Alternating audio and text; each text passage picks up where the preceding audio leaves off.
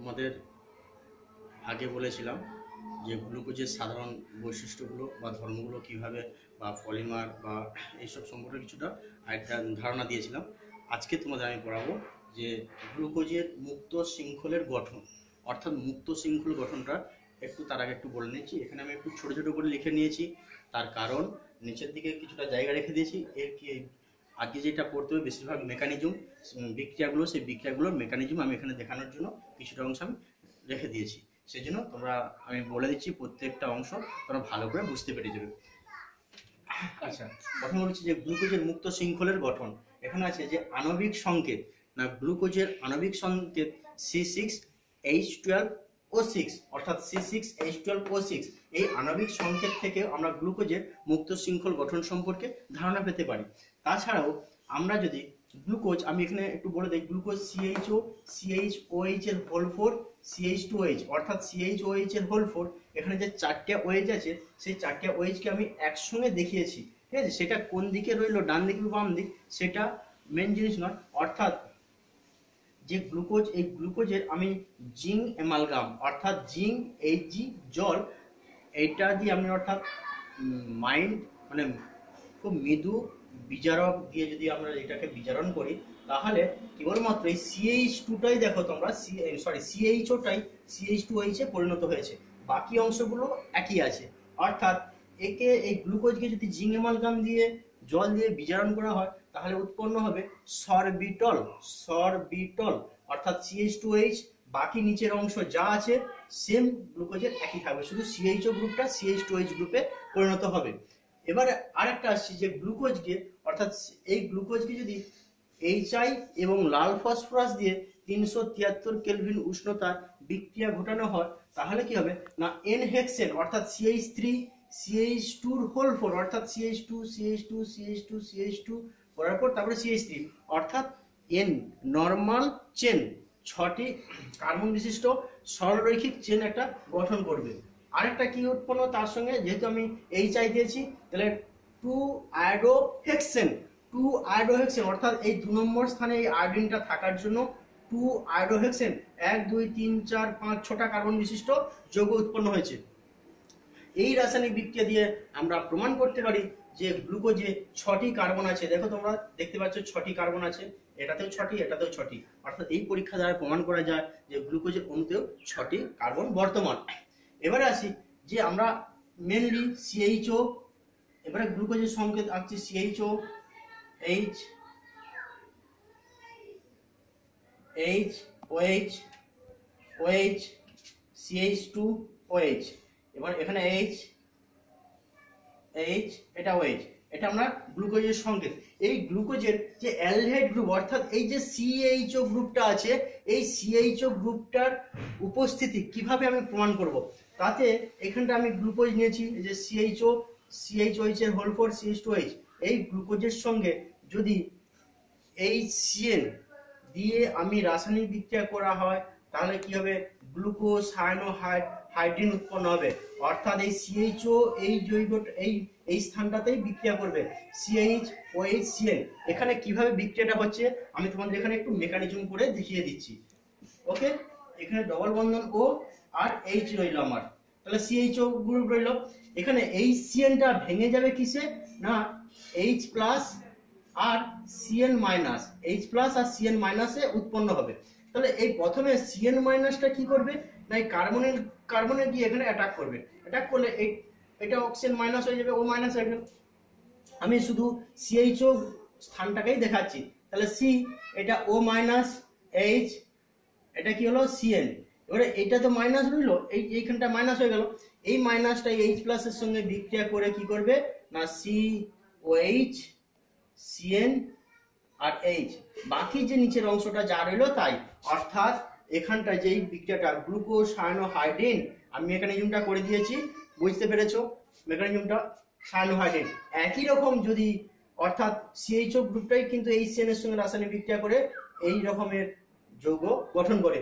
আরেকটা কি, না NH2 হাইড্রক্সিঅ্যামিন, অর্থাৎ NH2OH এর সঙ্গে রাসায়নিক বিক্রিয়া করলে, অর্থাৎ এখানে CH আছে, এখানে জলের আগুনে জল অপসারিত হয়ে যাবে NOH, অর্থাৎ গ্লুকোজ অক্সিম, গ্লুকোজ অক্সিম উৎপন্ন করবে, গ্লুকোজ অক্সিম, সিএইচ ডবল বন্ধন এন ওএইচ, বাকি যে নিচের অংশটা আছে এই অংশের সঙ্গে সমান, এটা হচ্ছে গ্লুকো অক্সিম উৎপন্ন হলো।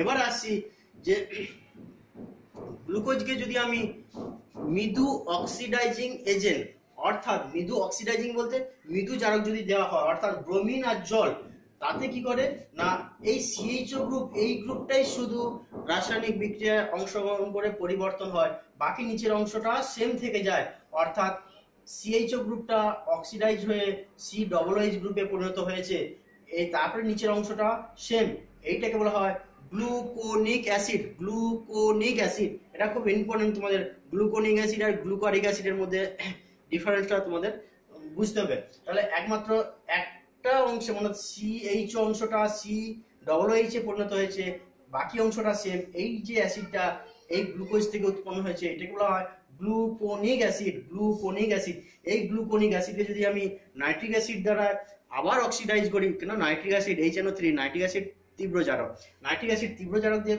বিক্রিয়া করা হয়, তখন হচ্ছে এটা হচ্ছে গ্লুকারিক অ্যাসিড, অর্থাৎ সি ডবল এইচ, এটা তো পরিবর্তন হয়েছে, আর নিচের অংশটা CH2H আছে না, CH2H, এই CH2H টা এখানে এই অংশে পরিণত হয়েছে, বাকি মিডিলে যে CH2H আছে সেই অংশগুলো ঠিক আছে, অর্থাৎ এখানে COOH, এখানে COOH, এইটাকে বলা হয় স্যাকারিক অ্যাসিড বা গ্লুকারিক অ্যাসিড। গ্লুকারিক অ্যাসিড দেখো একটা ওইচ থাকলে সেটাকে বলা হয় গ্লুকোনিক অ্যাসিড, দুটো ওইচ আছে দুটো COOH আছে, দুটো CH থাকার জন্য সেটাকে বলা হচ্ছে গ্লুকারিক অ্যাসিড। গ্লুকারিক অ্যাসিড, ওকে।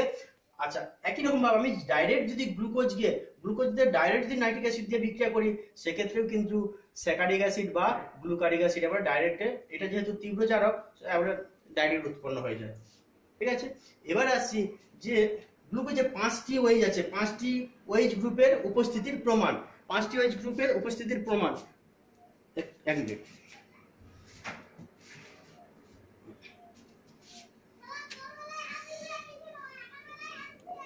আচ্ছা এখানে যে গ্লুকোজ আছে দেখো 5টি ওয়েজ আছে, 1টা 2টো 3টে 4টে 5টা, এই 5টা ওয়েজ আছে, সেই 5টা ওয়েজের কিভাবে প্রমাণ করবে, সেই 5টা ওয়েজটাকে কিভাবে প্রমাণ করা, যে 5টি ওয়েজ গ্রুপের অর্থাৎ হাইড্রক্সি গ্রুপের উপস্থিতির প্রমাণ, সেটার জন্য কি করবে বা সেটার জন্য করতে হবে গ্লুকোজকে যদি 5 অণু অ্যাসিটিক অ্যানহাইড্রাইড অর্থাৎ CH3COR2O এইরকম যৌগ দিয়ে যদি বিক্রিয়া ঘটানো যায়, তখন গ্লুকোপেন্টা অ্যাসিডের উৎপন্ন হবে, গ্লুকোপেন্টা অ্যাসিডের উৎপন্ন হবে, অর্থাৎ CHO রইল, CHOH, এই যে এখানে CHOH এর হোল 4, এখানে অ্যাসিডের মূলকটা ঢুকে যাবে, আর এখানে যে একটা ওয়েজ আছে এখানে 4টে ঢুকলে এখানে একটা ঢুকলো, এইভাবে বিক্রিয়াটা করবে। তার মেকানিজমটা আমি নিচে করে দিচ্ছি, একটা অংশ করে দিচ্ছি, বাকিগুলো তোমরা একই রকম ভাবে সেটা বুঝে নেবে। অর্থাৎ এই একটা ওয়েজটা করে নিচ্ছি আমি, অ্যাসিটিক অ্যানহাইড্রাইড সংকেত রাখি CH3C ডবল বন্ধন O C ডবল বন্ধন O CH3, এটা অ্যাসিটিক অ্যানহাইড্রাইড CH3CO হোল 2, এতে দুটো আছে CH3CO হোল 2 ও ওটা রইলো, এটা হচ্ছে অ্যাসিটিক অ্যানহাইড্রাইড। এইবারে কি করে, এই যে ওইচের অক্সিজেন পরমাণু আছে, অক্সিজেন পরমাণু দুটো এলপি, এই দুটো এলপি কি করে এইরকম জায়গায় অ্যাটাক করে, যা অ্যাটাক করে সঙ্গে সঙ্গে এই বন্ধনটা খুলে চলে যায়, অর্থাৎ এইটা অ্যাসিডিক অ্যাসিড হয়ে যায়, CH3COOH হয়ে চলে যায়। এইটা কি করে, এইটা এই জাস্ট আমি শুধু এই অংশটাই দেখাচ্ছি তোমাদের, যে জায়গাটা তোমাদের বিক্রিয়া করছে সেই অংশটা দেখাচ্ছি, সেটা কি হচ্ছে না OH, এখানটা প্লাস হয়ে গেল, অক্সিজেনটা প্লাস, কেন অক্সিজেনটা ইলেকট্রনটা এই কার্বনকে দান করেছে, তাহলে C ডবল বন্ধন O CH3, দেখো CO CH3, বাকি অংশটা রইল, বাকি তারপরে কি করে এই অক্সিজেনটা একে H প্লাস আয়নটা ইলেকট্রনটা দান করে দেয়, এখানে যে CH3C ডবল O মাইনাস হলো, এই H প্লাসটা এর সঙ্গে বিক্রিয়া করে অ্যাসিড অ্যাসিড হয়ে চলে যায়। আর তারপরে অংশটা কি হচ্ছে আমি জাস্ট নিচে দেখাচ্ছি, তোমরা একটু বুঝে নাও। তাহলে O C ডবল বন্ধন O CH3, অর্থাৎ এখানে যে ওইচটা ছিল এই অক্সিজেনটা এইভাবে বিক্রিয়া হচ্ছে, অর্থাৎ O CO CH3, দেখো সেই জন্য আমি এখানে করে দিয়েছিলাম ও সিও CH3 এরকম কোটা আছে, একটা দুটো তিনটে চারটে, ওই জন্য আমি এখানে 4 করে দিয়েছি। এখানে একটা OH আছে, এই জন্য এখানে ও সিও CH3 আছে। এইভাবে মেকানিজমটা হয়, অর্থাৎ 5টি OH গ্রুপের বর্তমান, সেটা আমি প্রমাণ করে দিলাম। ওকে, আচ্ছা এবার আসছি যে গ্লুকোজের মিউটার রোটেশন, এটা খুব ইম্পর্টেন্ট। মিউটার রোটেশনটা কি বা কাকে আমরা মিউটার রোটেশন বলবো, সেটা তোমরা একটু জেনে নাও। মিউটার রোটেশন হচ্ছে কোনো আলো, আমি সংজ্ঞাটা মুখে বলে দিচ্ছি, তোমরা খাতাতে লিখে নেবে। আলোক সক্রিয় কোনো যৌগ যেটা কোনো একটা নির্দিষ্ট দ্রাবকে, আমি নির্দিষ্ট দ্রাবক কেন বলছি সেটা আমি পরে বলবো। নির্দিষ্ট দ্রাবকে দ্রবীভূত করলে যদি সময়ের সাথে সাথে ওদের আপেক্ষিক আবর্তনের মান একটা আছে, সেই আপেক্ষিক আবর্তনের মান যদি পরিবর্তন হয়ে একটা নির্দিষ্ট মানে পৌঁছে যাওয়ার পর সময়ের সাপেক্ষে আর সেই দ্রবণের আপেক্ষিক আবর্তনের মান কোনো পরিবর্তন হবে না, হয়ে একটা নির্দিষ্ট মানে পৌঁছে যাওয়ার চলে গেল, এই ধরনের ঘটনাকে বলা হচ্ছে মিউটার রোটেশন। আমি আবার সংজ্ঞাটা একবার বলছি, যে আলোক সক্রিয় কোনো যৌগকে নির্দিষ্ট কোনো দ্রাবকে দ্রবীভূত করলে যদি ওদের সময়ের সাথে আপেক্ষিক আবর্তনের মান পরিবর্তন হয়ে একটি নির্দিষ্ট মানে পৌঁছায়, এই ধরনের ঘটনাকে বলা হয় মিউটার রোটেশন। ওকে, মিউটার রোটেশন এখানে আসছি। আলফা ডি গ্লুকোজ এর আপেক্ষিক আবর্তনের মান +112 ডিগ্রি। আবার বলছি, আলফা ডি গ্লুকোজ এর আপেক্ষিক আবর্তনের মান +112 ডিগ্রি এবং বিটা ডি গ্লুকোজ এর আপেক্ষিক আবর্তনের মান +19 ডিগ্রি। সেটা ওই মিশ্রণটাকে যদি ওই যে নির্দিষ্ট দ্রাব্য বলেছিলাম, নির্দিষ্ট দ্রাবকে দ্রবীভূত করা যায়, সেইটা ওই নির্দিষ্ট দ্রাবকে দ্রবীভূত করার পর সেই যে সাম্যাবস্থা এসেছে, সেই সাম্যাবস্থা এই মানটা হচ্ছে +52.7 ডিগ্রি। অর্থাৎ আলফা ডি গ্লুকোজের আপেক্ষিক আবর্তনের মানটা কমেছে এবং বিটা ডি গ্লুকোজের আপেক্ষিক আবর্তনের মান 19 থেকে একটু বেড়েছে, অর্থাৎ এই দ্রবণে থাকার জন্য এটা আপেক্ষিক আবর্তনের মান কম বেশি হয়েছে। বোঝা গেল? এবারে আমি একটু আগে বলে দিয়েছিলাম যে নির্দিষ্ট দ্রাবকটা কি না, এই মিউটার রোটেশন করতে গেলে অবশ্যই অ্যাম্ফোটেরিক ইন নেচার, অর্থাৎ উভয়ধর্মী কোনো দ্রবণ আছে, সেই দ্রবণটা বলতে অ্যাসিড মাধ্যম এবং ক্ষারীয় মাধ্যম উভয় মাধ্যম থাকতে হবে। এই ধরনের দ্রাবকে কিন্তু মিউটার রোটেশনটা ভালো হয়। ওকে, যেমন জল কিন্তু অ্যাসিড এবং ক্ষার উভয় মাধ্যমে দেখাতে পারে, অ্যাম্ফোটেরিক ইন নেচার ওটাকে বলা হয়।